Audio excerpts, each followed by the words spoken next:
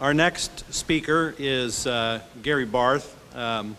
Gary Barth is one of the Northern California Medical Associates ophthalmologists and an old friend. Gary received his MD degree with the distinguished class of 1976. Go Tom! At University of Southern California. Had the pleasure of being a classmate with Gary, and it was a great surprise and pleasure to see him come to Santa Rosa about the same time I did. His internship was at USC LA County Medical Center, an incredible institution in its own right. He went on from that experience to do an ophthalmology residency at the University of Oregon in Portland, and then a fellowship in cornea and external disease at the University of California, San Francisco. And he's been here in Santa Rosa for 30 years. The interesting part of Gary's practice is that he has done an extensive amount of volunteer work in Nepal, both performing and teaching corneal transplantation and cataract surgery. This morning he's going to discuss the advances in corneal transplantation in the context of his extensive experience both here in Nepal. So we're going to get a little bit of a travel log and a wonderful photo exposition, as well as learning about this interesting area of eye medicine. So Gary? Thank you, Tom.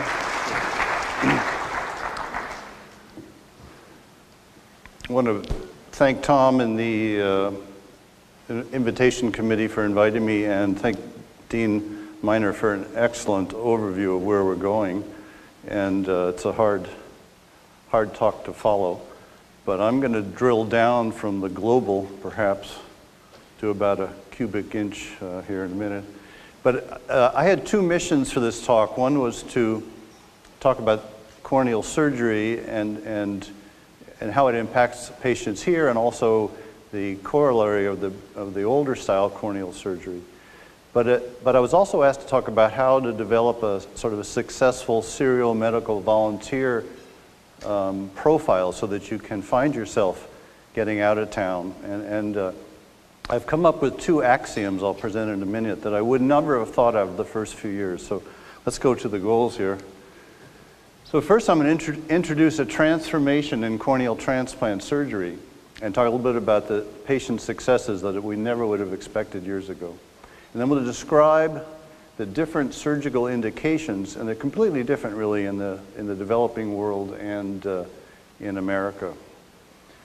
And then the two axioms, what I'd like to do just for three audience questions, if I might, just to see how many in the audience have ever given serious thought, applied to go overseas or left your practice, go out of the country, or actually gone out of the country. So any of those three, you've given serious thought, applied, and actually gone out of the country. Well, actually, good number.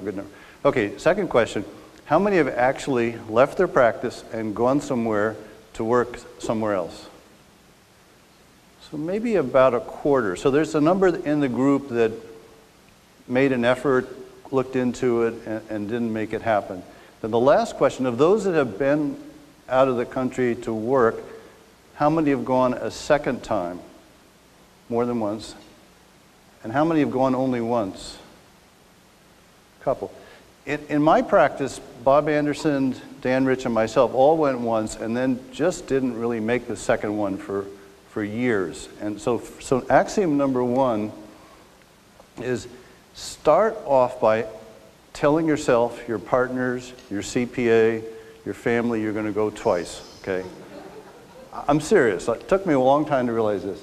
It is very likely the first effort will disappoint you. If we're all type A and we want to make a lot of difference, we often will not find ourselves in a sustainable, beneficial medical encounter. But we'll have tremendous personal value from it. And then the second time you can refine your specifications, you can ask better questions, you can figure out where you want to go.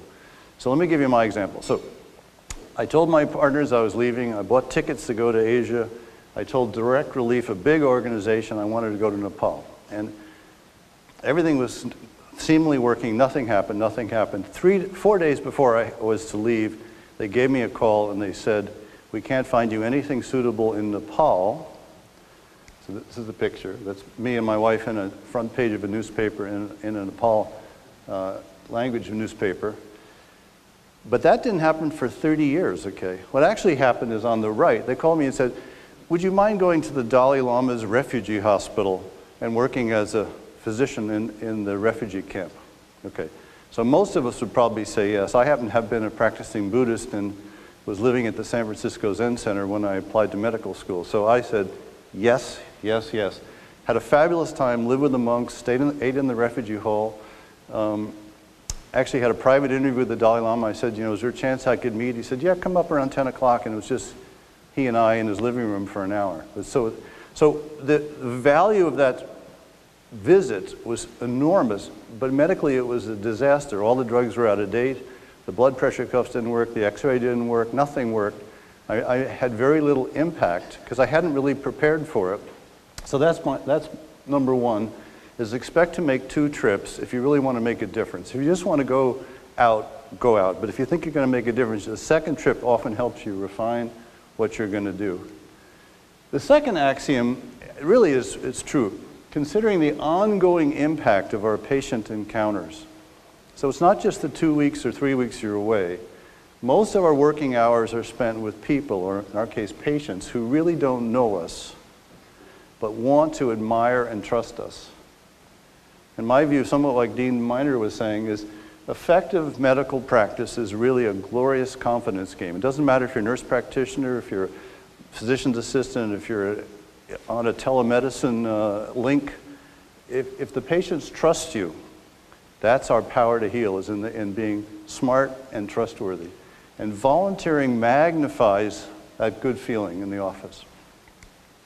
And if you have a way, and it doesn't have to be through medical volunteering, that inspires your patients, it really is transformative. And when I started going on a regular basis, every day I look forward to going to the office.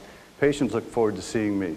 It really made a huge difference. So don't just think of it as encapsulated by the time you're away. Think of it as a huge benefit to yourself and to your office encounters. Okay, now we're on to medicine here. Ready? So the first question is, why go teach corneal transplant surgery in Nepal? Well, I think this slide sort of says it. Kathmandu is in the center of the country on one way, but it's in the eastern third. It's the border of the eastern third and the western 2/3. There are corneal surgeons in Kathmandu. There's some corneal surgeons down below Kathmandu on the Indian border. There are no corneal surgeons in the whole western part of the country, 38 million people. I worked in Cambodia. There's not a single corneal surgeon right now still in Cambodia. So if you needed surgery, there's no chance for it. There's no one in the western third. And it's so hard to get from the west to Kathmandu that when I go there, I fly to Delhi and take a taxi to Nepal rather than try to get from Kathmandu to Nepal. It's a difficult country to get around by road. Okay. So one reason I was there was there was an evident need. But here's the real evidence. These are pictures I took in the first 3 days. Okay, I just stopped after a couple days. So many white corneas. Everywhere I looked, white corneas. Why? It's agricultural injuries. This is an agrarian economy. People work in the fields. They get injured. We get injured. Why don't we have corneas that look like this? Well, there's 2 answers. One is limited access to physicians, nurses, anybody, really. But the big access is the over-the-counter use of steroid drops. So let's say you're smart enough to get an injury and put in polymyxin or Neosporin, or if you can find it, eye drops, okay?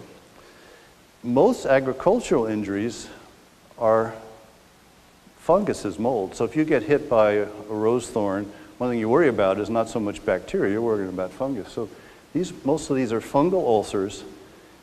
If they get the Neosporin, they put it in, it doesn't do much for a fungal ulcer. Fungal ulcer might be self-limited, but then someone says, try this drop. They go to a dispensary, get Decadron, and then everything turns to hell, and the cornea completely clouds over. So the big problem is injuries. Second big problem is lack of care. Third big problem is liberal availability of corticosteroid drops. And so this is what caused it. Now, what is the big cause? The big cause is sugarcane. Sugarcane's, a tall fibrous leaf, and if you're working with it, it can snap back and hit you. So these are all sugarcane injuries. Let me give you a sugarcane specific case, okay? So I was sitting in this, I'll show you in a minute, this field, it's a forest hospital, okay? I was sitting in the cafeteria, which is outside, and I was drinking tea in the morning, and outside of this hut comes a familiar scene in the third world, which is a granddaughter leading a blind grandmother. So I'm just there watching, and they're real close to me, and they come out, and the granddaughter deposits her grandmother on the step there in the sun. It's early morning, and she disappears, and she's just sitting there for a while and drinking my tea, not thinking too much. But then the nefarious one-year-old comes up and steals her walking stick, okay? So she's sitting there, and this kid steals a walking stick, and a true test of her total blindness is she doesn't pull the scarf off her head to look for her stick. She reaches around and just grabs the stick and then sits on it. So she's now sitting on her stick, and the kid looking not too happy with it. So I think, okay, I got to find out what's going on here, because who knows what's under there. But it appears like an elderly woman. Well, it's not. She's 48. She has been blind in the left eye for a while because of an injury. And she was working in a sugarcane field and got injured in the right eye and went on to perforate the right eye. So she now is totally blind, potentially treatable with surgery. So she's here in Nepal. She's from India, actually. There's no care in India. So she came over with her son, her granddaughter, and her came over from India to this forest hospital to get a corneal surgery. But they ran out of money, so the son is now back in India, going back to the village to try to get some more cash. And they haven't had any food for a couple days. So when I started asking around, they hadn't been fed for a couple days, and they were waiting for the son to come back, and hopefully she can get surgery on one of these two eyes. But very common scene is blind people being led around by seeing eye, grandkids. So if you do succeed in doing surgery on one of these patients, you're really liberating two people from the blindness. You're liberating the patient as well as the child who really needs to take care of them. So let's go on to what would be the ingredients to launch a corneal transplant service. Let's say you said, okay, there's a need here. There's no one doing it for half a country. What do you need? Well, the first thing you need is a credible, solid, excellent, but dedicated surgeon who's going to stay there. One of the problems in the third world so often is if you go train someone, they may leave and go back to the big city. So you have to find people who are invested in where they are and are not going to leave. And so I found this fellow, Dr. Bidya. He started as an orderly. This is a true story. He started as an orderly in this hospital. He worked his way up to cleaning instruments, and he worked his way up to being a scrub tech, and then he went up. The docs there liked him so much they sent him off to Russia. He went off to Russia at age 27 for 10 years. 1 year to learn Russian. He was there 10 years, came back as an eye surgeon when he was 37, had 3 kids, left 3 kids when he was 27. And so he's invested. He's invested in this hospital. He'd been here for 15 years. And he wanted to learn corneal transplant. Did some academic training, but had never done one. But he had done all the pre-work, if you will. So the first ingredient is to find a surgeon, okay? So this is a picture of one of the eye camps I was with Dr. Bidya at. We took over a high school, and in a small classroom, maybe about as big as this, did 200 cataract surgeries a day for 3 days. Did 300 cataracts in 3 days, 200, 200, and 100. And this is morning rounds, okay? This is in the schoolyard of the classroom. And let's see if I can get my pointer here. This fellow here is taking the bandages off. So all the people above him still have their bandages on from surgery yesterday. All these patients have had their bandages off. And then this fellow is one of the 2 surgeons, not Dr. Bidya. You'll see him in a minute. And they have a little portable slit lamp, and he's just working his way down the list. And so in the morning they do the 200 patient rounds, and then they start in the afternoon and doing 200 surgeries in the afternoon. Okay. So these are, I watched Dr. Bidya do 60 straight without a break. No water, no juice, no tea. Cataract surgeries with implants. So these guys have the stamina, the skill, and the dedication to learn a new procedure. So let me show you Dr. Bidya here. There he is on the left. We were there in November, not the warmest time to be in Nepal. You can see by that. So this is the second ingredient. You need some corneas. You can't just do corneal transplants virtual. Sounds like a good idea for other things, but not for here. And so 30 phone calls, 5 plane flights, all these corneas coming in. I ended up taking them through Qatar. That's another story over lunch. You can chat about that. Trying to get the corneas without them opening the box through the Middle East, not an easy deal. But eventually I brought over 18 corneas, 11 the first time, and 8 the second time, 7 the second time. And these are the corneas, and here's a happy man. So this is Sunday night, okay? So I arrived Sunday night. I'd already met him, so I knew him, and he was thrilled to have me, and I brought over all the equipment. So he'd never done one, okay, you ready? So the third ingredient is you need a patient worthy of these precious transplants, okay? So let's introduce you to Babu Ram, okay? So here's Babu. He's here with 10 family members living in the forest. We'll get to the forest in a minute. Living with 10 family members, and I think some of you can tell he's not doing as well as he was. He was the major wage earner in the family. He was the senior guy, the patron of the family, if you will. So here's his right eye. Those of you who haven't done an ophthalmology residence, that is the cornea, or it once was the cornea. And we call it marbleized. It's just totally scarred over. There's no corneal tissue replaced. It's skin, basically. But here's his good eye. So what he has in the middle, this is a mycotic fungal bowl. This is injured by sugarcane. So this is just pure purulence with fungus in it. And there is, even in America, there are no commercially available antifungal eye drops. Funguses are really hard to clear up. You have to make them up. And they're not really available for sure in Nepal. So he comes in really in a desperate case. But right down here, he has a little bit of uninvolved cornea. Okay, so it's important because if it's all necrotic, there's nothing to sew to. So he's a good candidate. So this is Monday morning. Okay, next picture is Wednesday morning. So we get all set, get all the equipment sterilized, ready. He wants to have me do the surgery. I say nothing doing. You sit in the pilot seat. I'll be co-pilot. Okay, this is Wednesday morning. Now, I don't know if you can see all that, but right down here, this is Babu Ram's original cornea he was born with. And this piece in the center came from either Arizona or Florida or Texas. I just collected all the ones I could find.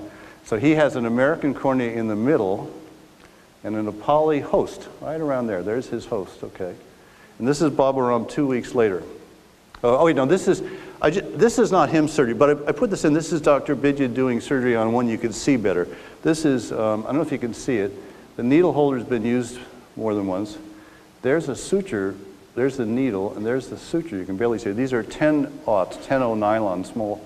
Those of you who do surgery, 10-0 nylon is not very big. And so what he's doing, he's marrying the edge of the donor cornea to the periphery. And this is Babu Ram 2 weeks later. And so if you look carefully, Bruce Tucker says he can see these from the back. Can you see these, Bruce? See the stitches? Oh, God, good eyes. Okay, see those little stitches there? So that's him 2 weeks later, so he can see. So this is why I think it was worth traveling, going through customs, bringing these corneas over, to introduce this kind of technology to a place that sorely needs it. Okay, now let's go on to another part. This is more that this is where the PhD sociology person from Stanford would love to come to this place. This is the only marker of this hospital I ever saw. I've been there many times. This sign says 800 meters. Okay, well, 800 meters is half a mile. So this hospital is a half a mile up this road. We are in the middle of nowhere, okay? And why? Why do they put an eye hospital in a forest? It has to do with a number of things. Communication. Nobody has phones. You can't call ahead and say, do you have any corneas? Can you take out my cataract? What's the waiting time? You know, do you take my insurance? No one has insurance. No one has any cash. No one has any phone.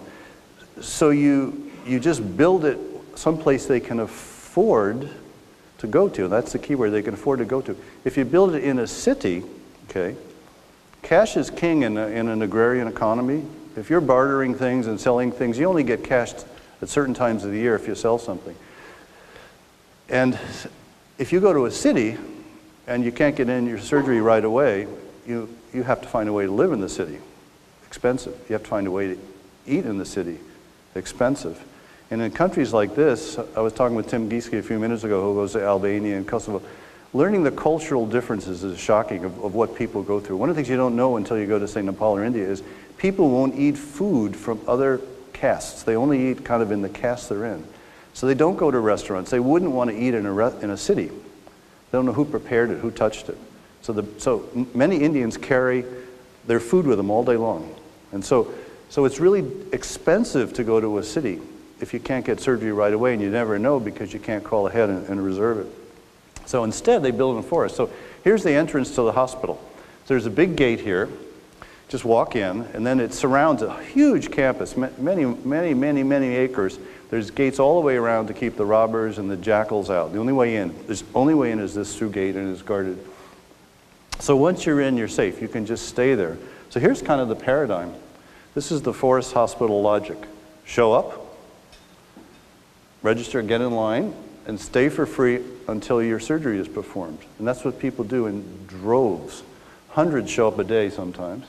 And they just camp out in the forest. They register. When it's time for their surgery, they come. This is a young fellow that we saw who, whoops, get back here, hang on. Who injured his eye with a bottle. He was playing with glass, lacerated his eye. They just came by, they did the surgery. They stay a few days until they're sure there's no infection. They send him home. So he stays for free. Right outside the gate of the hospital are these sellers who sell beans and rice and dal and material to make chapatis, and then patients just camp out. They use bricks and they sell sticks of wood outside, and you bring them in and you cook and you live on the campus grounds until your surgery is done or until you're cleared for infection. And this is a good example. This is I was sitting up early in the morning drinking tea. This is a lady getting her early morning eye drops in her bedroom. So this is her bed. She had surgery. She's sleeping on the ground there, and her maid is giving her her early morning eye drops. This is the check-in center right here, and it's rows and rows of lines because they have hundreds that come during the dry season when there's no planting. Amazingly, they do 29,000 cataract surgeries a year. 29,000. Memorial Hospital does 10,000 a year. Surgery with all its operating room, with all its doctors. These guys do 29,000 a year.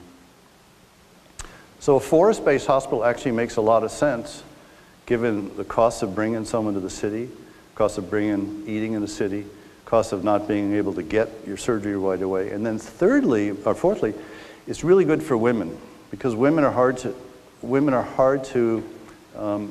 get to surgery. It's about a 2 to 3 ratio of men to women getting cataract surgery in cities because women often take more people to transport them. They also have to have a man and another woman.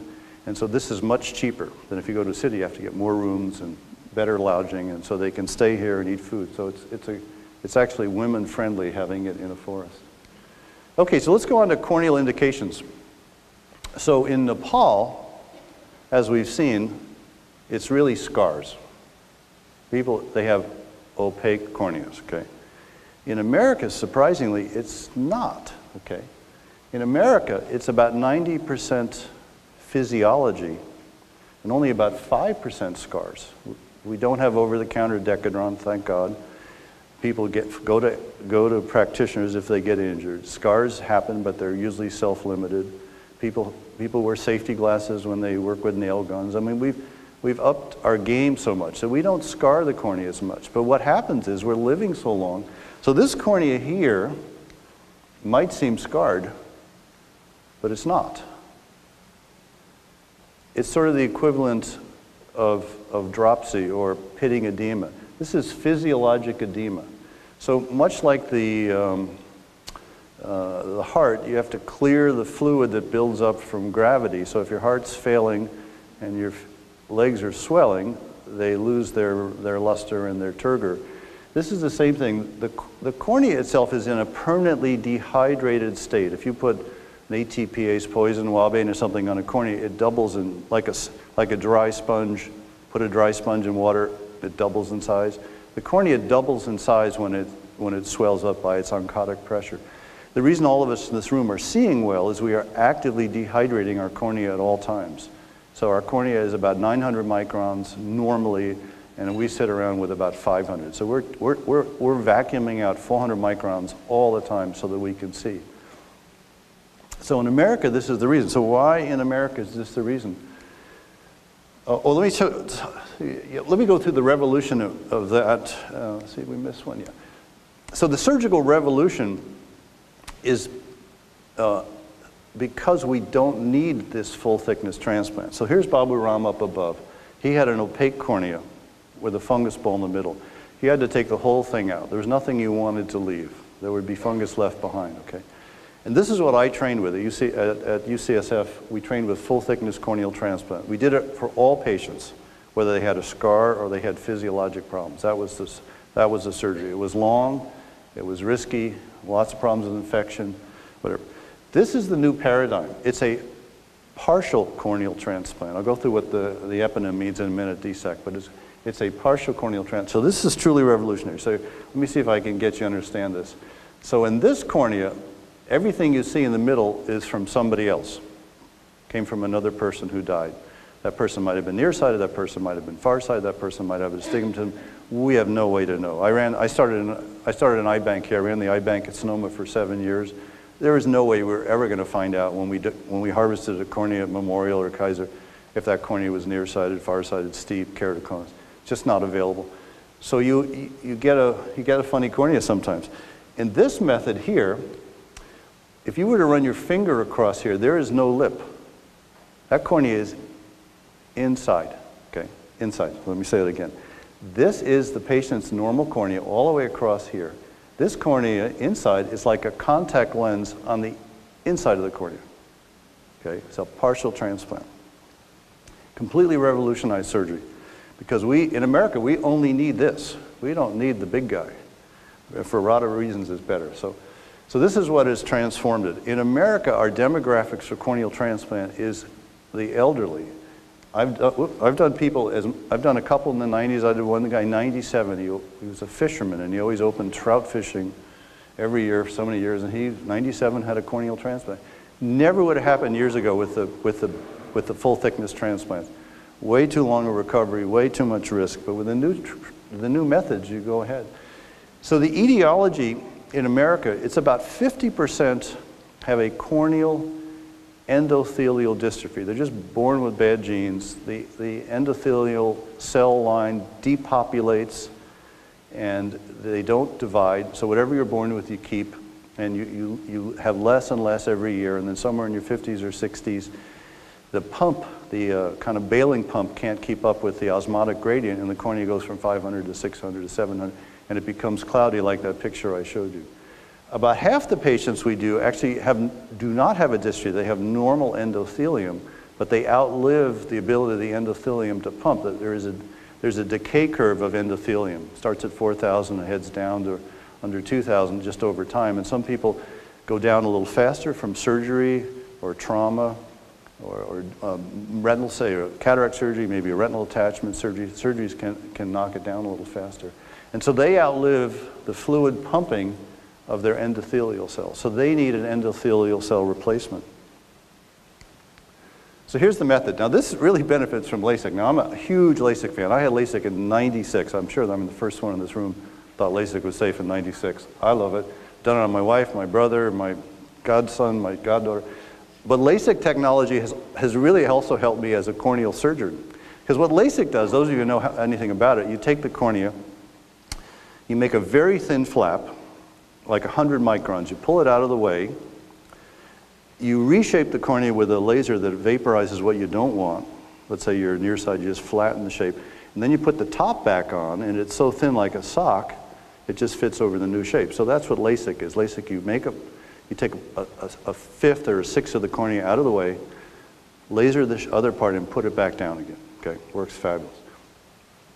But what we've done is we've been able to use that technology and take the back sixth, change the way the LASIK machine cuts it, and so we take the back sixth of a cornea, which has the endothelial cells, And the eye banks do that for us in the eye bank, and then they ship it to us with just that back piece, which has the endothelium.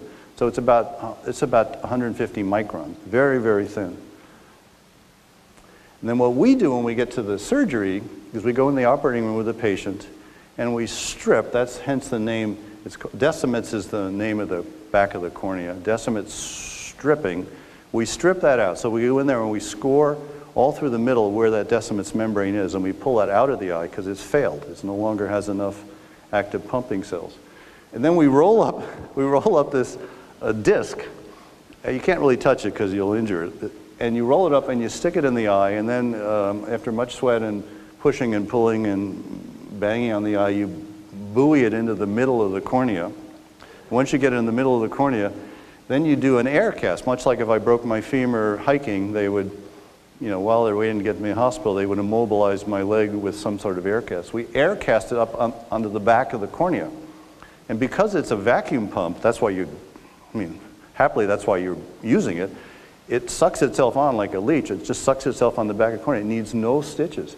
So stitches are reduced from 16 to 24 in the full thickness graft to maybe 4 or 5 to get the cornea in, and then one instrument or two to mobilize it and introduce the air. So that's the decimate stripping, endothelial keratoplasty. So here's some advantages, okay? Quicker recovery, both optical and activity. They can bend over the next day, they can work on the treadmill the next day.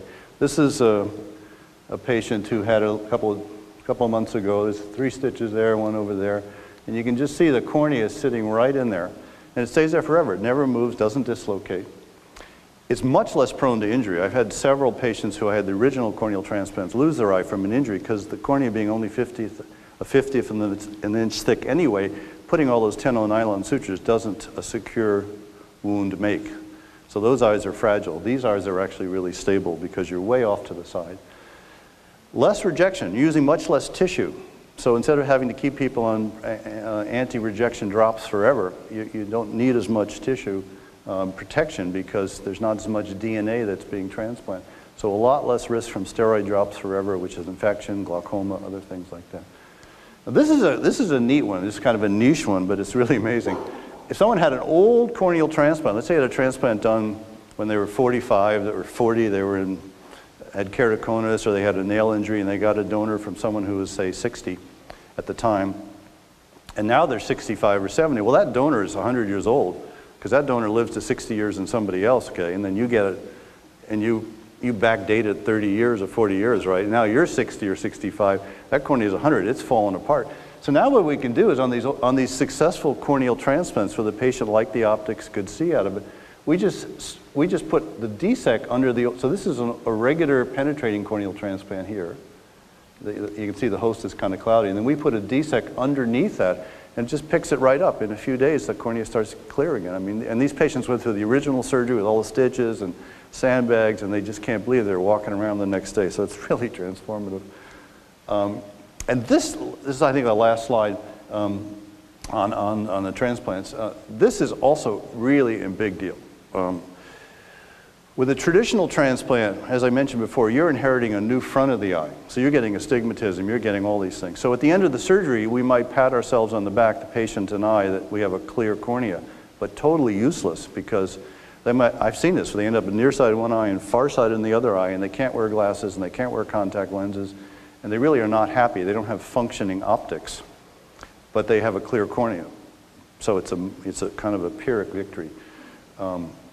With the DSEC grafts, they're totally on the inside, so they don't change the optics at all. They don't really even need to change their glasses, or at most maybe a couple of those clicks we all have to sit through at the optical exam. And so right away their eyes can work together again, because you're not inheriting the optics from the donor. You keep your own optics. If you're nearsighted, you're still nearsighted. And then if you do decide, like a cataract patient, someday you want to upgrade your optics or improve your optics, you can have LASIK surgery on a DSEC cornea. So you can have like the LASIK flap on the back, and you can put a LASIK flap on the front, and you can get rid of your astigmatism like cataract patients. So a huge advantage. Safety is a huge advantage. Safety is a huge advantage. Quicker recovery is a huge advantage.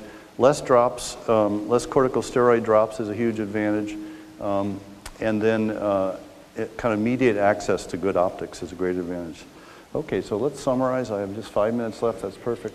Okay, in summary, medical volunteerism, which I'll encourage you to consider, is potentially fraught with frustrations. So just tell everybody right now, I'm going to go twice. Just tell everybody that, and then go out, do the first one, and then hone yourself and your request and do the second one. And also think about what it will mean in your practice, because most of us live much of our life in our practice, and if our patients are more connected to us, it really helps, okay? And then regarding the corneal surgery, corneal transplant surgery has benefited from surgical miniaturization and LASIK technology. And just like laparoscopic and cardiac procedures, the quicker recovery and the safer recovery, and in our case, the optical recovery, has huge patient acceptance benefits. So thank you for your attention, and I'd be delighted to answer any questions.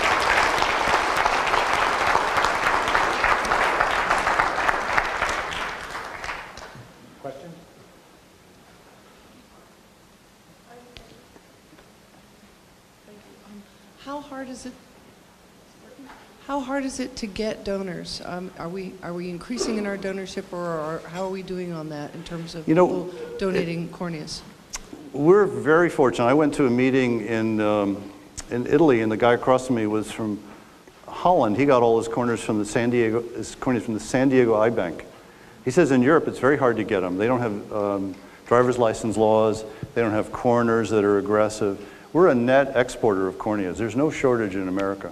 So I had to buy, of the 18 I brought over, I had to buy one for a young girl. We're doing a 14-year-old, and all the corneas that kind of came available as excess were 60 or 70. But she was 14, so I had to purchase one from an eye bank to get something that was, more age-related to her. But I had no trouble really securing 17 regular corneas. And that's driver's license makes a huge difference, and refrigeration makes a huge difference. Like in Nepal, they have to go to the funeral pyre people. They take the eyes out before they burn them. I'm serious. They go down to the Ghats, and people die at home. There's no way to really collect those corneas. But in America, people die in hospitals or nursing homes, and the corneas come out quickly. But thanks for the question. Anything else? Gary, do you have data on the outcomes for the folks that you do these on? You talked about needing eye drops and rejection. I'm wondering if these guys are followed, like Babaram, what happens to them, a year or two down the line? On the DSEC transplants, if you use eye drops? No, I mean in Nepal, the guys in Nepal. Oh, Nepal. It's very difficult to get medical follow-up in Nepal because you can't contact people by phone. I just know anecdotally, I've been back a bunch and I've seen some of these patients. It seems worth the effort, but candidly, we don't have the way to evaluate it. Even if they can walk for 2 years or work for 2 years, it's great. The lifespan is short there. Tim, please. Have you seen any changes in your ability to communicate in advance of a project? I know in Albania, I can easily prepare because email works so well. So you come and you're much more efficient. Is that a factor in Nepal? Yeah, thank you for bringing it up. Skype, Dr. Bidja and I would Skype at 3 in the morning or something. What do you need? What kind of equipment? Because when first time I came, I was dumbfounded how useless I was because there was no way to do that back then. But now we can put together a package. If I include this, what are you missing? What else do I need? Thank you for bringing that up. It's much easier to find yourself useful nowadays. Please. Yeah, so clearly the surgery that you brought to Nepal is huge. I mean, it's a huge effort. I'm curious what efforts and what the problems are to restricting the use of Decatron, since that's such an etiologic factor in those areas. Yeah, they have when I was there last time, this fascinating idea. This is amazing. They're handing out cell phones, but they're not connected for cell phones, the big Samsung phones. And they download all these short videos about basic health education. How to wash a nipple if you're breastfeeding, how to do this, how to put in, what to do if you get an injury to your eye, okay? And so they pay one person in a village one person in the village to have the phone and to wire it up on a little solar battery. And then that person is paid just to have the phone, and if anybody in the village has a medical problem, they go over there and they look through the pictures until they get to the one of an eye injury, and they press that, and then they have these videos, they're standard videos, and they dub them into the local language, and they give them out.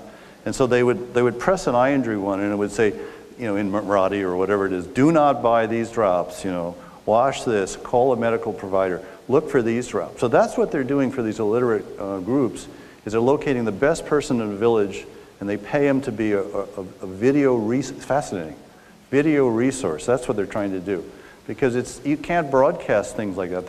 Most of them don't read, so please.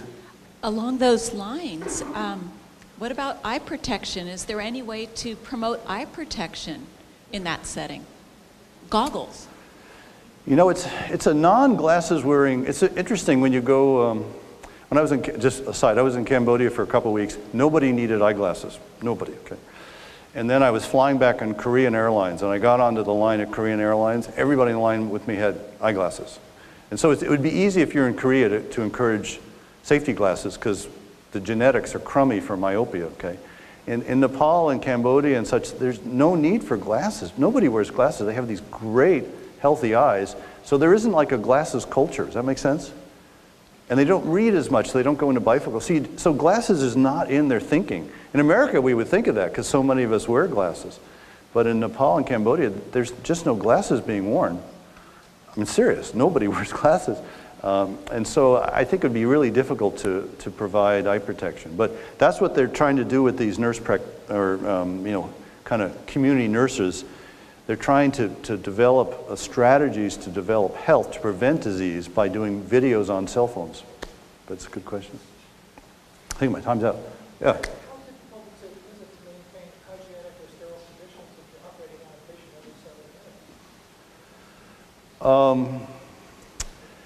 I don't know that I can answer how difficult it is, but